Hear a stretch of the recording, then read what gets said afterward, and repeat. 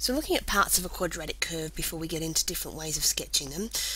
Quadratic has a turning point, sometimes called a vertex. We call it HK. It's a horizontal and vertical translation of the turning point from 0, 0.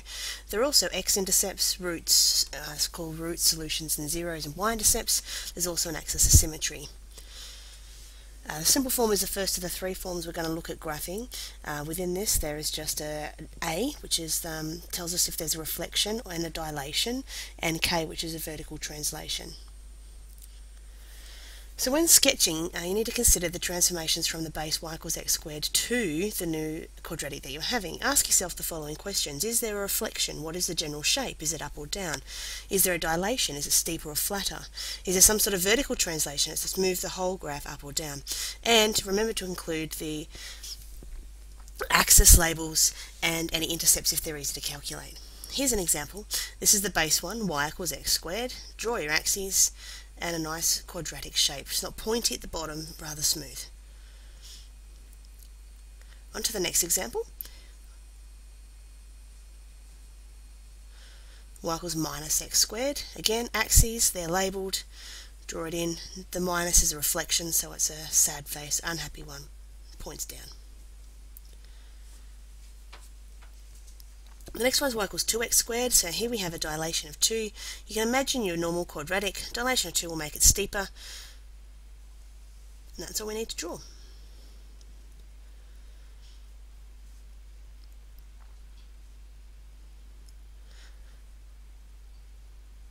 Here's our next example. It's got a reflection and a dilation. There's our normal y equals x squared.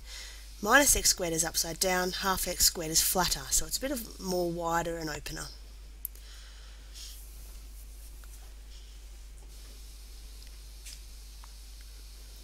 Axes that are labelled.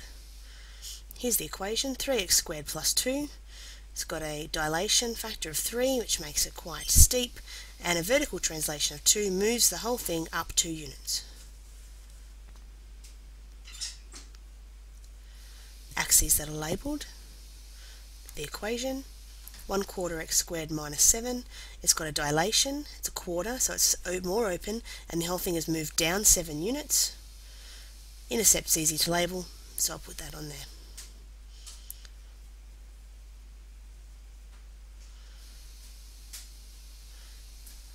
The vertex here is 0, minus 7, and the previous question is 0, 2. Basically it's 0, and in this form, 0 and the vertical translation. How far up or down has it moved on that axis? And that is how to sketch from the simple form of a quadratic.